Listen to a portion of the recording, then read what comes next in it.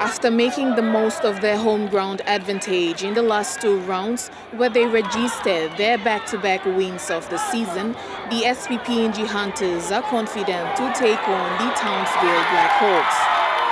Under the leadership of their team captain and skipper Ila Alu, the Hunters' winning performances in the last 2 weeks have come on the back of their efforts in yardage. The Hunters' recent form has them sitting just outside of the top 8, coming into round 9 this weekend, and they have a chance to strengthen their position on the ladder in the competition if they win the 13th positioned Blackhawks at 6:30 p.m. tonight. Lisa Punichukai Sports.